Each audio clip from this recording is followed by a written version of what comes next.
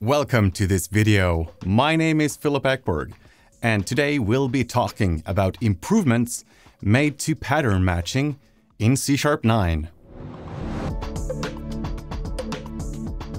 Before we get into the improvements that have been made to pattern matching in C#, I briefly want to cover what pattern matching is. I want you to consider that you're looking at a random fruit. To determine what fruit it is, you can identify its different attributes. In programming, this would be the property or field values. For example, is it related to a lemon? Is it green? Is it round? Does it have seeds? Or is it edible? Probably not. This is effectively defining a pattern to help us match different fruits. When we've determined what fruit we are working with, we can, for example, make a lemon pie or lime pie or a banana pancake.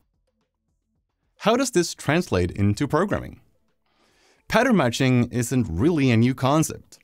It's been around for ages and have been a part of programming languages such as F#, Kotlin, and others for a very long time. In C#, however, it's a fairly new language feature and was only first introduced in C#7. Although at this point the language feature was rather limited. Prior to the introduction of pattern matching, you might end up writing a code snippet that checks a given type, looks at a few different property values, and then based on that, it would perform some operation. With C#8, things got a lot more interesting, and pattern matching was drastically improved. Not only by allowing us as developers to define patterns that better express the intent of what we're looking for, but also help us write less verbose and more readable code. If you are already comfortable with pattern matching in C#8, you can skip to the next part of the video, where we talk about the improvements that have been made in C#9. In C#8, this is where what's known as the switch expression was first introduced. With the switch expression and different types of patterns, we can write more compact and readable code. And that's truly powerful. In essence, the switch expression lets you define a code block with a switch keyword, sort of like when creating a normal switch. However, with this, each case is a pattern. And when the pattern is a match, you execute the expression on the right. Obviously, the pattern can consist of checking the type and property values. Sound simple? It really is. In addition to checking the type and property values, C#8 supports 3 different patterns: positional pattern, property pattern, as well as the tuple pattern. The positional pattern requires the object to define what's known as a deconstruct method. Or if used directly with a tuple, there's no need for a deconstruct method. The deconstruct method takes the object and allows it to be deconstructed into a tuple. With that in mind, we can define a pattern that determines if the object is deconstructed into something that matches the criteria of being green, has seeds, and is edible. Let's try this again. I'd very much argue that this lime here shouldn't be eaten like this. If we only care about the color, we can use a discard to ignore the last 2 values that are passed from the deconstruct method. Based on its name, you probably understand that the position matters when creating this pattern. The first value coming out of the deconstruct method is the first value that we are going to match on, and so forth. Optionally, you can capture the value that the deconstruct method gives you into a new local variable, meaning that we can use this in the expression part. The property pattern is for the times when we cannot extend the type with a deconstruct method. Here's the same code that we just looked at, written using the property pattern. Finally, C#8 allows for a tuple pattern. This is very similar to the positional pattern, with the main difference that the object we match on isn't deconstructed, but it is in fact already a tuple. Ready to hear about the new patterns and the improvements coming in C#9? Let's jump straight into it. The main goal at this point is to introduce patterns that allow more ways of naturally expressing our intent. To do this, C#9 introduces the following 6 new patterns: type patterns, conjunctive and patterns, disjunctive or patterns, negated not patterns, parenthesized patterns, and relational patterns. Let's go through each of them and see how they're applied in the language. First off, we've got the type pattern, which by the sound of it allows to check if a variable is a given type.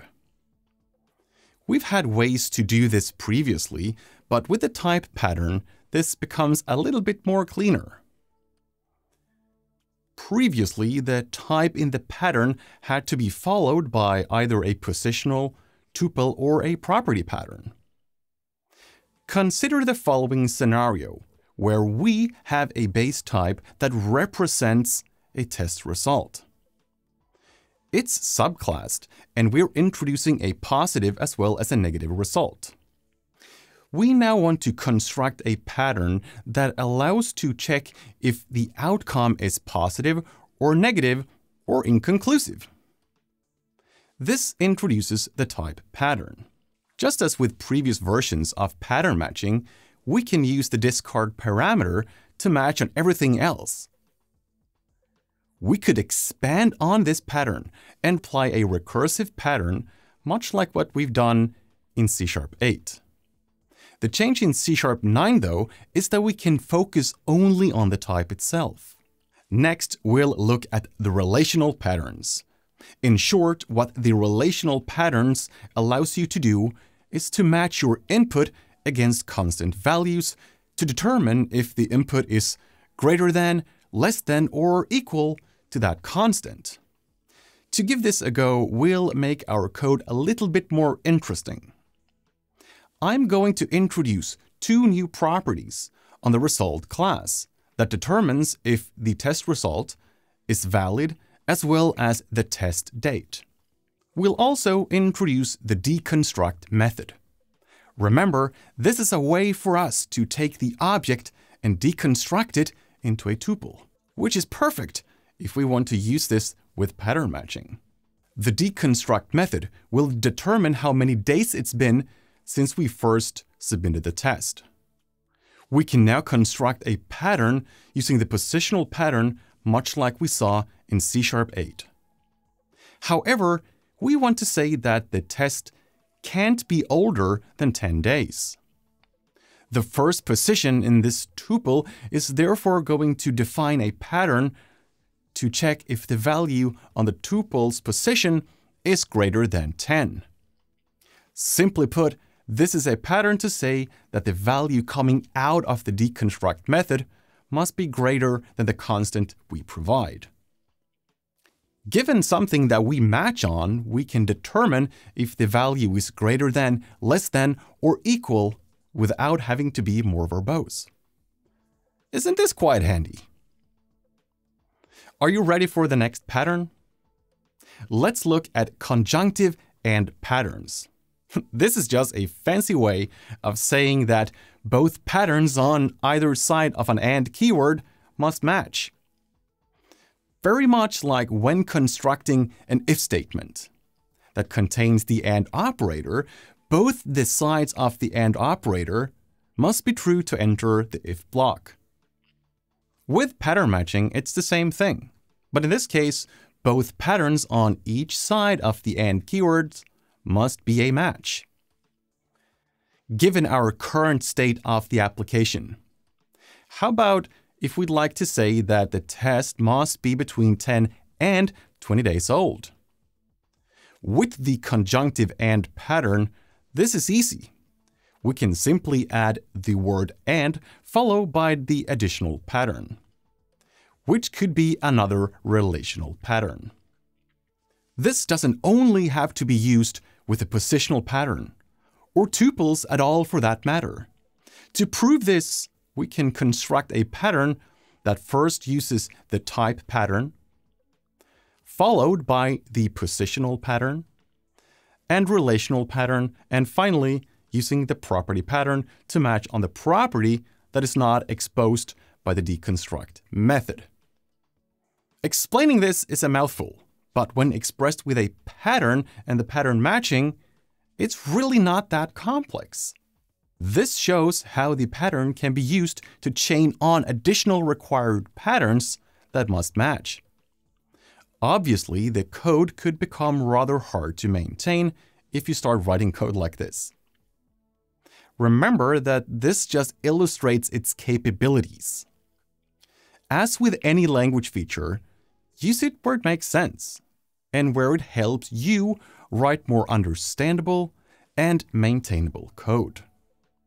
As you might have guessed, since we can use the conjunctive and pattern, there's going to be a disjunctive or pattern. Don't worry, I'll explain this in plain English. It just means that we can use the or operator. If we replace the and keyword in our patterns with the or keyword instead, this means that if any of these different patterns match, it will evaluate the given expression. Very similar to when you use the or operator in an if statement. If you happen to construct a pattern that uses both the and the or pattern, which I'm sure a lot of you will, in these scenarios you might also want to use the pattern known as parenthesized patterns. This is not only a way to group the patterns, but a powerful way to express a requirement. Consider the following scenario in our application. For a positive test result that is still valid and was tested on either 10 or 15 days ago, we'd like to send a notification to the tested person. We'd also like to send the same notification if the test was tested on exactly 20 days ago, but is now marked as an invalid test. The issue with the following pattern is that the final or will match on any result that can be deconstructed into this positional pattern. This means if we create a negative test with the test state set to 20 days ago and the isValid property set to false, this would execute the expression. Did you expect that? Given that it works just like an if statement that has the same type of checks using the and the or operator, it might not be a surprise. Personally, I would probably have missed it. And this would have been considered a bug in my application. To fix this, we can wrap the two patterns after the and in parentheses. Now we also introduced the parenthesized pattern. Great! This now works as expected. The final pattern we'll cover is negated not pattern. I really don't understand why this one took so long to get into the language. How often haven't you had the urge to write something like, if X is not my class? This pattern isn't only great for checking the type, or rather checking that a type is not what you want. You can negate absolutely any pattern. How about saying that we'd like to check if our test result is not positive? Or negate the positional tuple. We could do that easily using the negated not pattern. Please just don't do this for the property pattern in this case, where we're checking a Boolean value. It would be so much easier to simply check if isValid is false. Although, I guess that's up to you. Those were all the new patterns and the improvements in C#9 for pattern matching. Are you excited about this improvement? Maybe it's just me that gets excited about these language features. I guess anything that helps me write less verbose and more readable code that's also easier to maintain is a really good thing. To summarize, these are the new patterns we are getting in C#9. Type patterns, conjunctive and patterns, disjunctive or patterns, negated not patterns, parenthesized patterns, as well as relational patterns. If you are coming from a different programming language, this is maybe not a new concept to you. For the rest of us, this is a very nice addition to our programming language. I'm sure that Microsoft has a lot of improvements they want to make to future versions of C# and more patterns to add. I guess time will tell, and it's really an exciting time to be a C# and .NET developer. I'd love to hear in the comments if there's a pattern that you're missing in the language, or if you've already been using pattern matching in your current applications, and if it's drastically changed the way that you write your code. So please leave a comment and let me know. And if you like this video, please do feel free to leave a like and subscribe to the channel for more videos in the future. You can also check out my courses on Pluralsight, where I primarily cover C# topics, such as asynchronous programming. Thanks for watching this video. My name is Filip Ekberg, and today we've been covering pattern matching in C#9.